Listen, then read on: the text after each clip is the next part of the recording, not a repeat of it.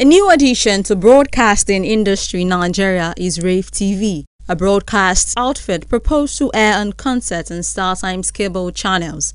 Chief Executive Officer of RAVE TV says the outfit is focused on introducing the quality of previous programs produced in Nigeria aimed at sustaining Nigerian cultural values. Agatha says money is not a decisive factor for having a program on a channel, but quality and originality. The only way we as RAVE TV will put money into your production is because we know that we have an ace when it comes to marketing and selling it. And that is really how we want to run it. So if you are not interested in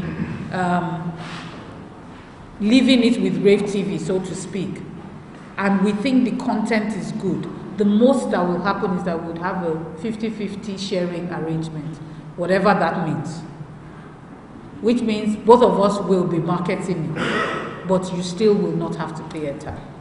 All the management staff of RAVE TV say they are a unique feature that would differentiate the new TV station from its contemporaries across the country. RAVE TV is seeing TV from a different angle. It's interactive, it's entertaining, it's all in one, all packed in one. The RAVE TV you have is not the RAVE TV that dwells more on movies and musicals. It dwells more on programs that are educative. We have belts. One of the things that makes us different is that even the teenagers, they have their own belts. They have something to watch out for. We have a program that we have only the teenagers on that program.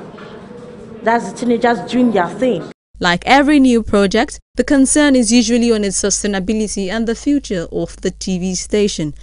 Amata says the goal to sustain the program for 17 years will provide the needs for a successful outcome of RAVE TV.